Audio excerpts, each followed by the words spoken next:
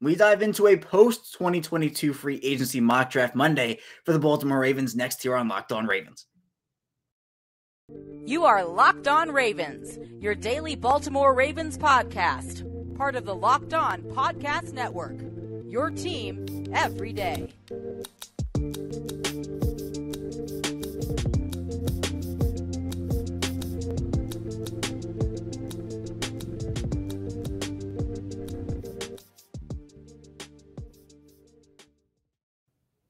And we returned here with another episode of Locked On Ravens, your daily Baltimore Ravens podcast. I am your host, Kevin Ostreicher of Ravens Wire. Thank you for making Locked On Ravens your first listen today. We're here on the Locked On Podcast Network, of course, and we're free and available on all platforms. Today's episode also was brought to you by BetOnline. BetOnline is covered this season with more props, odds, and lines than ever before. BetOnline, where the game starts. And we are back here another week of Baltimore Ravens talk, entering week 2 of 2022 free agency. But since it is Monday here today, you know what that means. It is another mock draft Monday. We're back here. No more virtual background here on Locked On Ravens. I can touch that wall behind me. It is a real wall. We had tons of great content last week breaking down the Ravens free agency moves such as Marcus Williams, Morgan Moses, Michael Pierce, Za'Darius Smith twice, because yeah, that whole thing was something. But a lot of great content there if you want to check out our analysis on all of that. But here today, we have great analysis. Starting off with, I still want to talk about my free agency thoughts.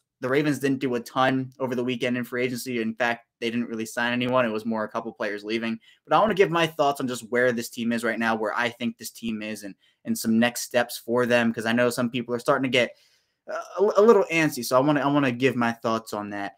In the second segment, we'll continue with our Mock Draft Monday content as scheduled. We'll talk about the mock draft that I did for Mock Draft Sunday here today in that second segment. In the final segment, we'll get to your mock drafts that you submitted on Twitter. And again, a huge outpouring of Twitter mock drafts, and all of them looked great. I probably will not be able to get to all of them here today. In fact, I know I will not be able to get to all of them here today. I'll try to get to as many as I can throughout the week, but I look at all of them. They all looked great. And again, thank you for that. So let's dive into this content here. Before we do that, though, I do want to give a quick shout out, a birthday shout out to my dad, whose birthday is today. And he's actually been a special guest on this show twice. And they are the favorite episodes of mine. They're my most favorite episodes, and they hold a special place in my heart. I love all the episodes I do, but those are just a little bit more special. It didn't work out this year because the holiday schedule was all kind of crazy and everything, but those episodes were great. And, you know, he's somebody who has shaped me into the person I am today, and has also really helped and over the course of my childhood, helped raise me and figure out my love for the Ravens. So he's done a lot to influence me in multiple aspects. And so, Dad, happy birthday.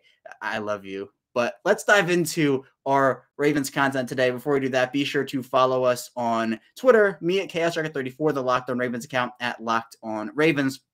If you're with us on YouTube in video form, you like the content, be sure to subscribe to the channel. We hit 1,000 subscribers a couple days ago. It was my first goal. Let's go for 2K. Second goal, 2,000 subscribers. If you like the content, you enjoy the Baltimore Ravens talk 5 days a week, be sure to subscribe, like this video. If you're in audio form, thank you as well. Same thing, follow the show, turn notifications on, whether it's on Apple Podcasts, Google Podcasts, Spotify. We are there waiting. So let's dive into free agency now for the Ravens. What happened over the weekend, or I guess the storyline of what didn't happen over the weekend for the Ravens, is there hasn't been a lot of activity, not a lot of rumors surrounding the Ravens in terms of who they might be interested in, who they might sign. And that has caused some people to become a bit uneasy, and I understand. And it wouldn't have been as big of an issue. I wouldn't call it an issue, but as big of a storyline is this offseason, because the AFC this offseason has been insane. Off the rocker. I don't know. It isn't a pure arms race in the AFC.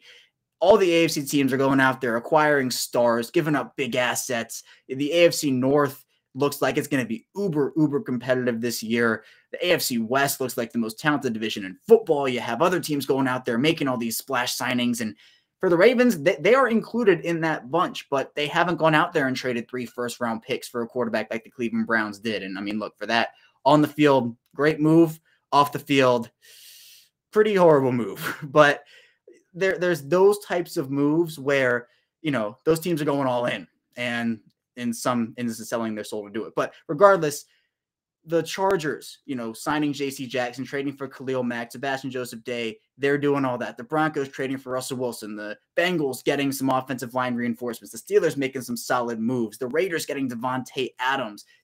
Again, the whole AFC West is going crazy. The Jaguars spending over $100 million. The Ravens have done their share. They signed Marcus Williams to a 5-year, $70 million deal. He's one of the best up-and-coming safeties in this league, fills a huge need for them, gives them that true ball hawk. Morgan Moses, a steal of a deal, 3 for $15 million. Michael Pierce comes in, a 3 for $16.5 million deal to shore up that run defense, give the Ravens a tad of interior pressure as well. But people look at what the other teams are doing, and I think what happened to Baltimore with Za'Darius Smith, and I think that whole situation leaves a sour taste, or has left a sour taste in many people's mouths, where it was all looking amazing, right? All looking dandy and everything's great. And the Ravens are getting Marcus Williams and Za'Darius Smith to come in and shore up that defense. And the Ravens needed some pure edge rushers, or, solid, really good top tier edge rushers and guys who can get to the quarterback. Za'Darius Smith gives them that when he's healthy. But then the whole thing comes out about Chandler Jones and Von Miller and the contracts they got. And Za'Darius Smith might have said, hold on, wait a minute. Hold on 1 second. I want to get that kind of money. And the Ravens, a lot of people had already been talking about, oh, this is such a steal for the Ravens. And so he backs out. And all of a sudden, the Ravens go back to the drawing board. They need to find a edge rusher. There aren't a ton left. Jadeveon Clowney is probably the best one still available. He's rumored to potentially be going back to Cleveland. No confirmations on that right now, but that seems to be the most popular rumor out there in terms of him. They could bring back Justin Houston. They could bring in Derek Barnett as an edge defensive end type hybrid guy, but there's not a Za'Darius Smith out there anymore. And I think that, combined with all these teams making these huge moves, the Ravens are getting better. The issue is that people feel like other teams are getting loads and loads and loads better. And I mean, yes, that is accurate. I think that the Ravens have to do more this offseason. And I think the Ravens know they have to do more this offseason. But we've seen them slow play things before. They got uber aggressive early on. Most of it worked out. Some of it didn't. I wouldn't say it necessarily backfired, but it definitely stung to not get a guy like Za'Darius Smith. Over the weekend, Bradley Bozeman signs with the Carolina Panthers. The details of that contract came out last night by Aaron Wilson. 1 year, the around $2.8 million range. It's a very cheap deal for Bozeman. I think it's around a little over $1 million base salary, has some incentives in there as well. This is an example of a player betting on his market and it not working out. The Ravens offered Bozeman an extension around December, and he turned it down. He thought he could get more. He thought that there was a better market out there for him, and that was just, it was not the case. The center market throughout the offseason was not amazing.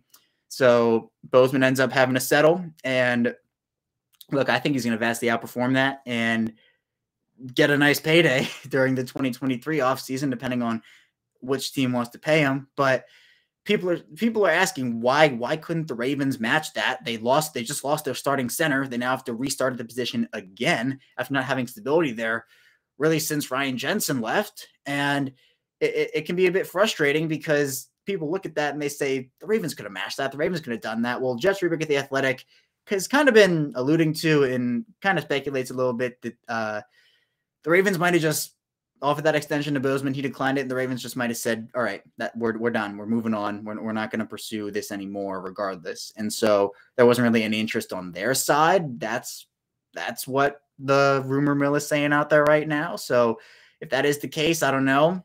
People have classified it as stubborn. Other people have just said that's the cost of doing business sometimes. And the Ravens, J.C. Treader still out there. There are still quality free agents available that the Ravens can sign. I talked about some of those edge guys. J.C. Treader is a better player than Bozeman. He is a better player, and I think would shore up that offensive line. Him and Kevin Zeitler have experience playing together in Cleveland, and I think that it would be really great for the Ravens to have a duo like that on the right interior, where that would be great, and they could kind of replicate what Bozeman and Zeitler had, but with a better center. So I think that'd be good for him. Bobby Wagner, I've been on the Bobby Wagner train for a while. I think he'd shore up the interior of the Ravens front seven and would give them a veteran leader to play next to Patrick Queen. Chris Harris, AJ Bouye, some corners out there still who could potentially sign. Stephon Gilmore, I don't see that as a fit necessarily. Maybe the Ravens do, but I don't know. Maybe the Ravens are looking at a trade. There could be some edge rushers available. I know Danielle Hunter was a popular name. I know the roster bonus thing kind of has that complicated, but they have options. But I do think they need to do more. They have to re-sign some of their guys. I think the most likely candidates for that right now are Calais Campbell and Patrick Ricard. But I think what they have done is a great start. It is a building block to what they potentially could do. But with the way that the free agency period is gone for the AFC in particular, there are going to be probably 10 or 11 teams in the AFC seriously competing for playoffs. You could even tick that up to 12 or 13 if you really want to get spicy with it.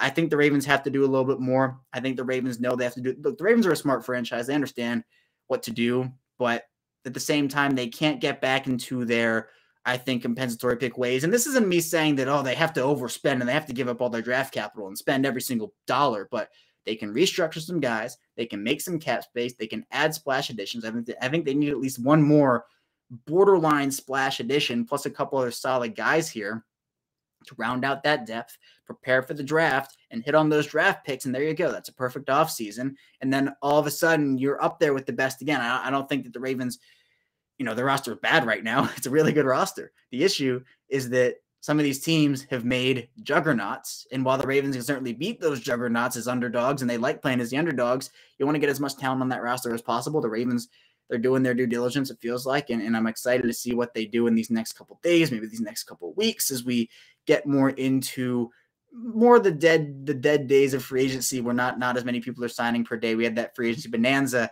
and now we're kind of looking towards the slowing down of the free agency market. So Baltimore's been off to a good start this offseason. Za'Darius Smith thing was a little disheartening, but if they can make a couple other signings here, they will be right up back in the winners here of the 2021 free agency period, up along some of those teams that have made those big splashes, but they have to make those commitments. I think that's really, really key for them. We'll head into our first break, though. When we get back, we'll be diving into my mock draft that I did here for today's show. So stay tuned for that. We still have a lot to talk about here on Locked On Ravens. But first, I want to tell you a bit about Built Bar. And this time of year, people have pretty much given up on their New Year's resolutions, but don't do that this year. And if yours is to eat healthy, do it with Built Bar, because they have amazing, tasty bars that it really doesn't feel like a resolution because you're eating delicious food. They also have Built Bar Puffs, which are the first ever protein-infused marshmallow. They're fluffy, super marshmallowy. They're really, really cool, actually. And they're covered in 100% real chocolate, just like all Built Bars are. Built Bars contain 130 calories, 4 grams of sugar, 4 net carbs, and 17 grams of protein. They have amazing flavors, too. Mint brownie's my favorite. They also have coconut almond, and they even have a white chocolate cookies and cream. So go to Built.com, use promo code LOCK15, get 15% off your order. Use promo code LOCK15 for 15% off at Built.com. We're back here. Our second segment of Locked On Ravens. Kevin Oestreicher, your host, still here with you. Let's dive into the Mock Draft Monday portion of the Mock Draft Monday. That's pretty cool, right?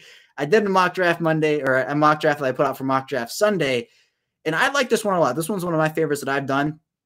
I think it hits on a lot of key needs, and as I've said before, the free agency period is going to give us an idea of what areas the Ravens need to put a lot of draft capital into. And we've seen that where the Ravens, they sign a safety, sign an offensive tackle, sign a defensive tackle.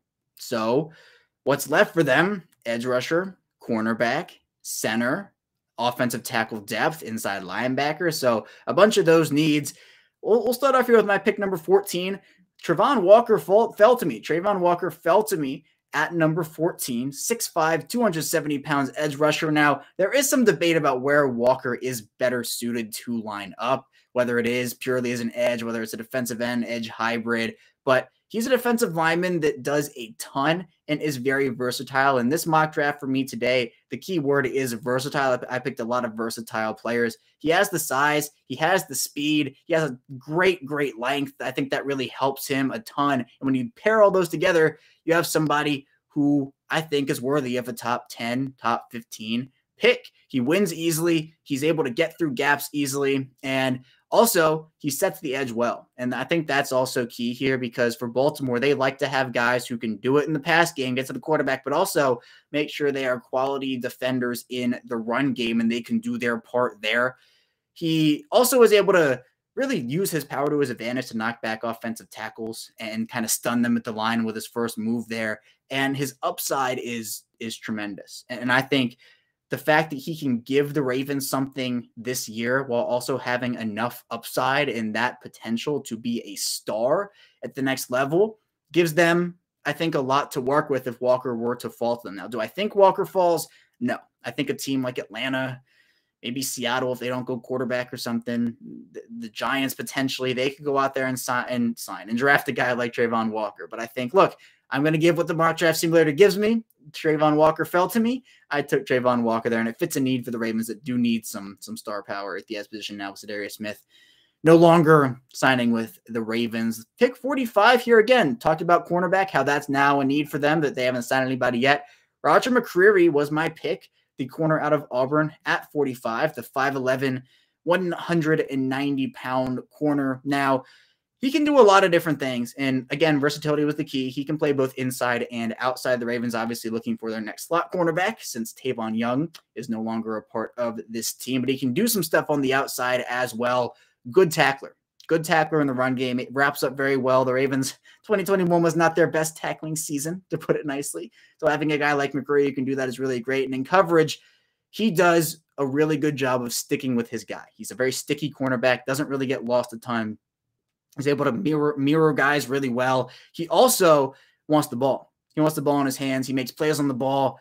You know, people have classified him as a ball-hungry corner, which you talk about Marcus Peters. You love that. He's a competitive guy in coverage and also is able to do a lot of good things with his speed. He uses his speed to his advantage well. He's able to run with guys, and that's important, especially in this day and age where guys are just sending guys down the field. Marlon Humphrey and Marcus Peters, they're not slow corners, but I think having a guy like McCreary who can use his speed to his advantage is very good. He also has good instincts, good feel for the game, high football IQ. So he's a player that I think in the second round at 45 would most definitely be worthy of that pick. Next at pick number 76, I took an offensive lineman in Jamari Salyer, who is 6'4", 325, and is, again, versatile. It's the word of the day. It's versatile. He can do a lot. You can play him at guard. He can move out to tackle if you want for some offensive tackle depth. He also got some center reps a little bit during this draft process, so he can do it all. Kind of reminds me a bit of Patrick McCary, but he is a nasty, nasty football player. Does a lot in the run game well. He comes off the ball hard. He hits. He's a heavy hitter, and I think the Ravens, they love those guys who shock defensive linemen. He can get to the second level. He can redirect you, clear out running lanes, is able to have a good anchor, and also is very aware. Again, instincts we talked about with McCreary. Salyer has those same things. And, you know, it's another thing where Baltimore will have to figure out where he's best suited. Like, is he best on the right side at right tackle? Is kind of understudied to Morgan Moses? Can he play left tackle if Ronnie Stanley isn't healthy enough to play? Can he play at guard? Maybe a left guard situation? Is he the best option at center? So he's versatile, but I think at the end of the day, that's a good problem for the Ravens to have, where you can have a guy to play multiple positions and you're kind of figuring out where he's best at, and he can do it at a high level. If he can do multiple things at a high level, I'm all for that. And so Salyer was my pick there at 76. 100, I went inside linebacker and picked Troy Anderson, the linebacker from Montana State. 6'4" guy, uber athlete. And you want to talk about versatile, let's talk about Troy Anderson. Troy Anderson is arguably the most versatile player in this entire draft. Literally the most versatile player.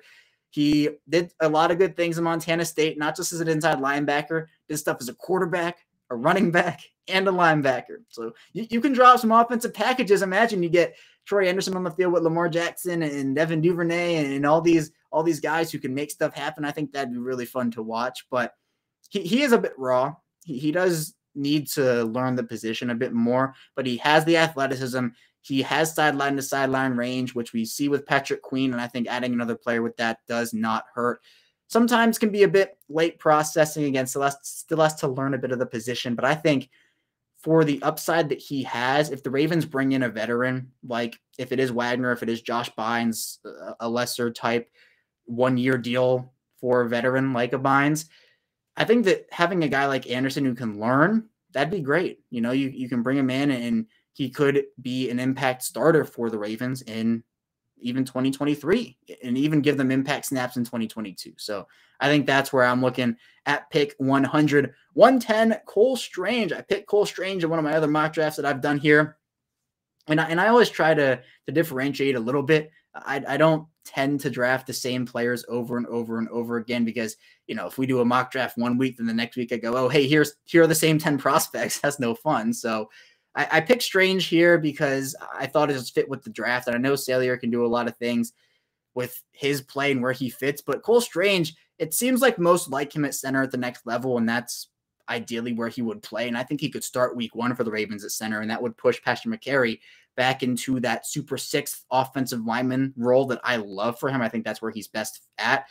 Strange is someone who is also a nasty football player. He is a guy who has played in a lot of different positions. Again, left guard, left tackle, center.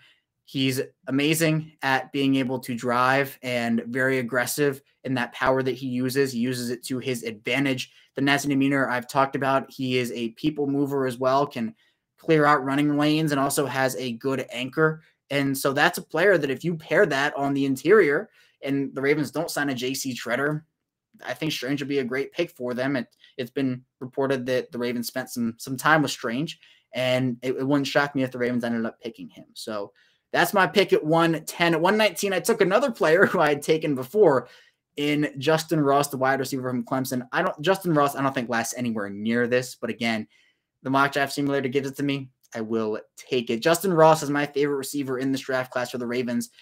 That makes sense from a need and round perspective, in my opinion. You could make an argument that, oh yeah, Chris Olave is a better receiver than Justin Ross. Like, okay, yeah, sure. Like, definitely. But I still think that injuries, we don't know what Justin Ross can be. And I think Justin Ross fits the profile of what the Ravens need as a 6'3", 205-pound receiver, great at the contested catch point, has some deceptive speed. But again, it's been the injury history. And for a team that doesn't necessarily need a wide receiver, but would really benefit from having a big body who can do some stuff that is, no offense, not Miles Boykin, I think it would benefit them tremendously there. So I like Justin Ross a lot. There are other receivers who fit that profile. I'll take those guys in the upcoming weeks here, but Justin Ross is my favorite receiver. I couldn't pass on him again. 128, I took Ty Chandler, the running back from North Carolina. Now Chandler's 5'11", he's 203 pounds, would fill in as a number 3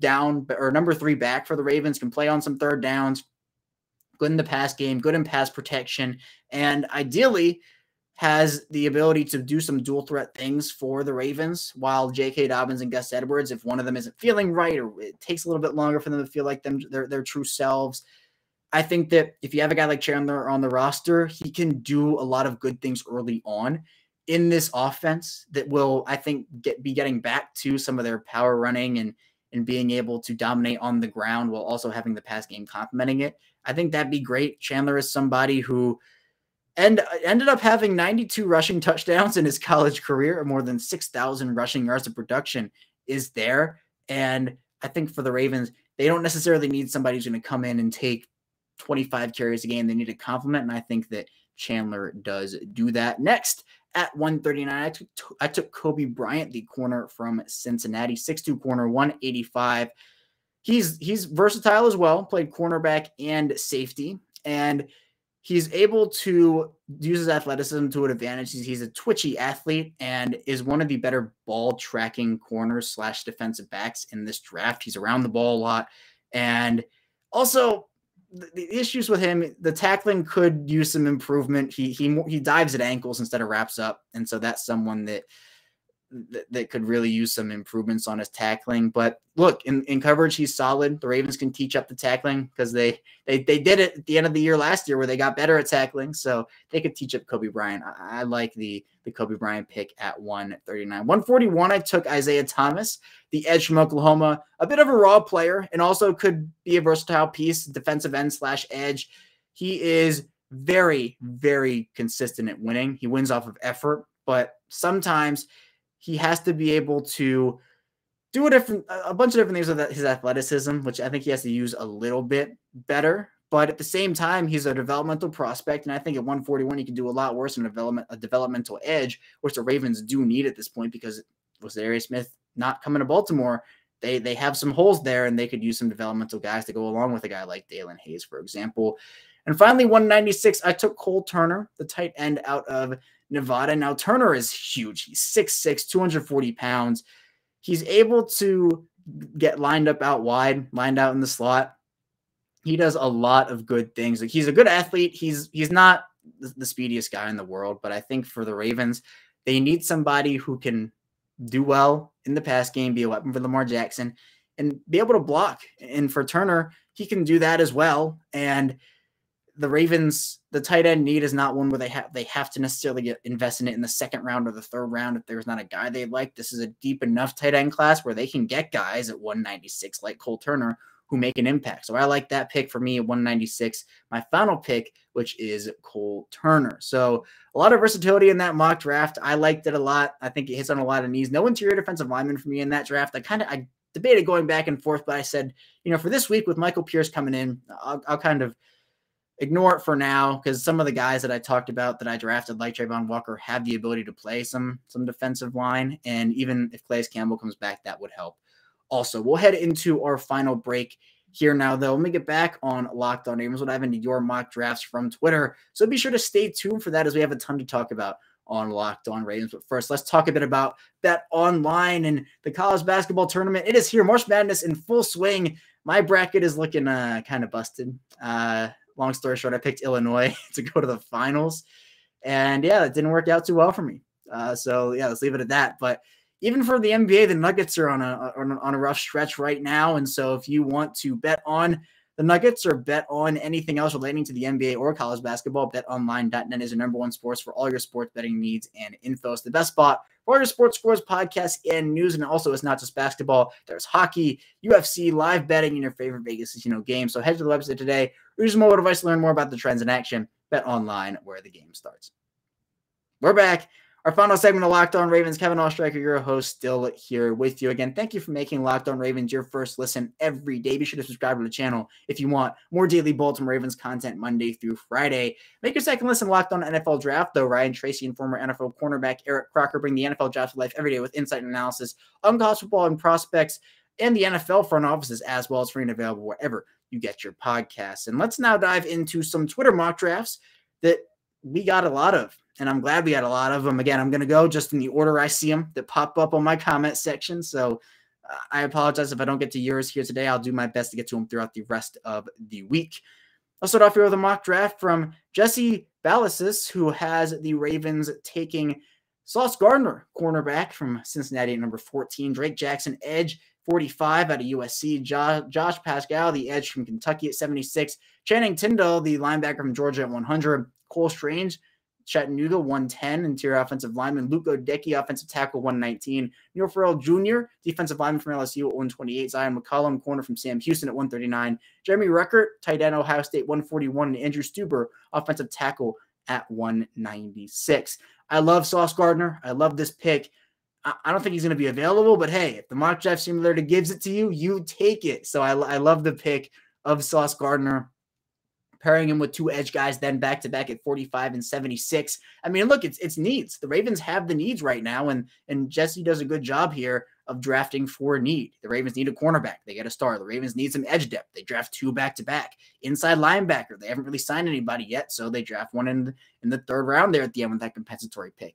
And then you have the offensive lineman. Jesse has 3 offensive linemen. I think that's, again, the sweet spot. If the Ravens sign one more offensive lineman, I think then I'll drop that number down to 2. But right now, I still think 3 could be a realistic number. I'm in between 2 and 3 right now for how many linemen they will take. Then defensive line with Neil Farrell Jr., you get another corner. It's good that 2 corners were taken here. I agree with that. The tight end, yeah, this is a great draft. I like the prospects taken. I think it's a great needs-based draft where the Ravens round out their roster in a really, really big way. So good draft here from Jesse. Next, let's look at a mock draft from Eric Clark, who has the Ravens taking Perion Winfrey in a trade down. The Ravens apparently trade down here to 25 and take Perion Winfrey, the interior defensive lineman. 45, Arnold Ebiketie, the edge from Penn State there at 45. 76, Troy Anderson, linebacker. 89, Cam Taylor, Britt, corner. 104, Nick Cross, safety.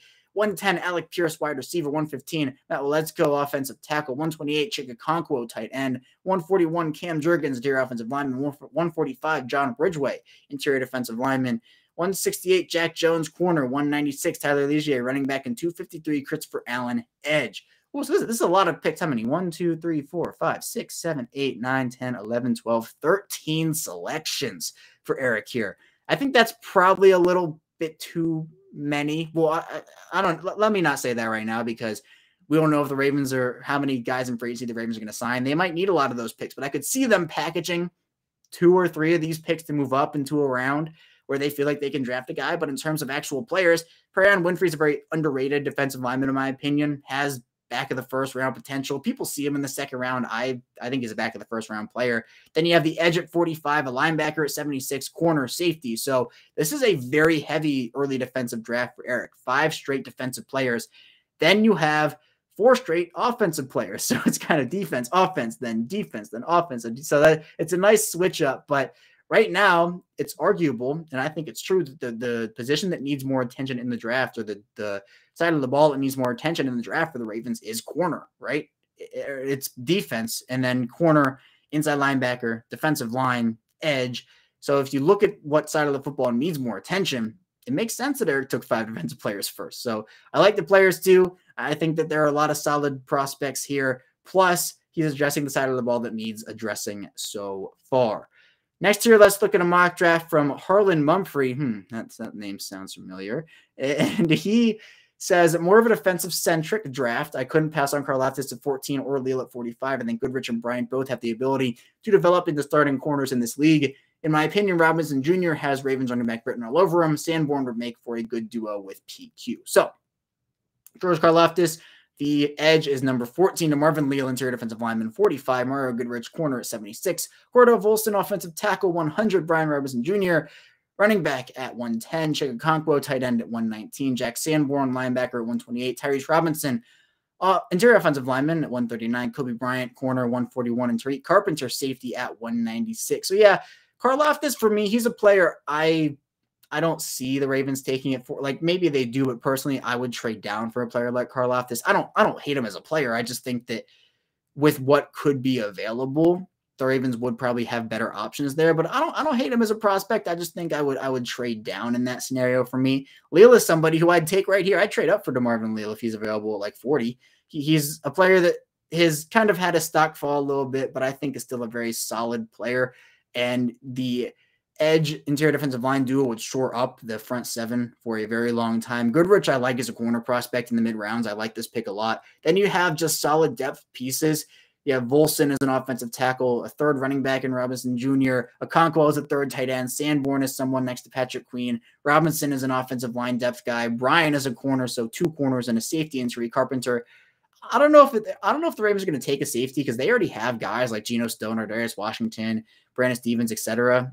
So maybe they sign a guy in undrafted free agency, but for right now, I don't necessarily see them taking a safety. But overall, I like the draft. Karlaftis isn't my favorite prospect, admittedly, but I think I like the Leal pick. I like the Goodrich pick, and then the depth in it is also really, really good.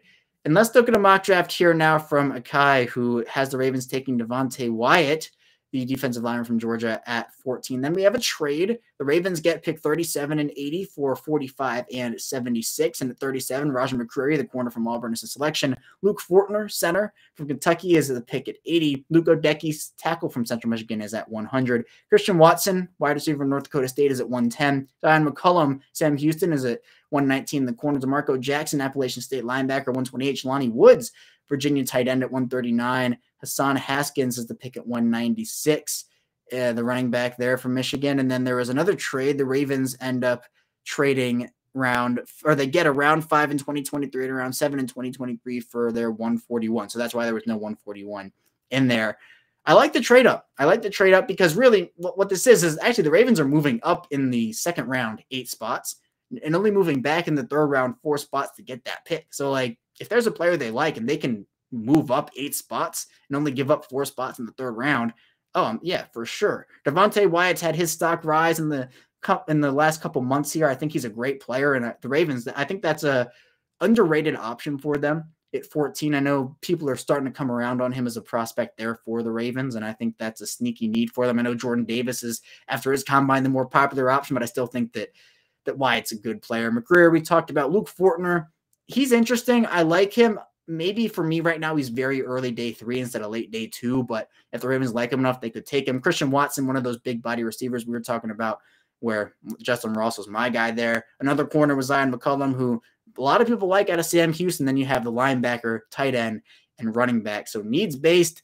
There are no pure edge players here, though, which is the one surprising thing to me, in my opinion. So I'd probably take an edge here instead of maybe tackle's important. Maybe instead of a linebacker, but then that depends on if the Ravens sign anybody, or maybe a tight end and the Ravens sign a veteran. But I feel like they need some edge depth, but at the same time, they're getting good prospects here. So maybe it would work out. They would just have to sign a couple edge guys in free agency in this scenario. But that's all I have for you today here on Locked On Ravens. Thank you so much for tuning in. When we get back here tomorrow, we'll be diving into more Ravens talk. So stay tuned for that, and I will see you tomorrow.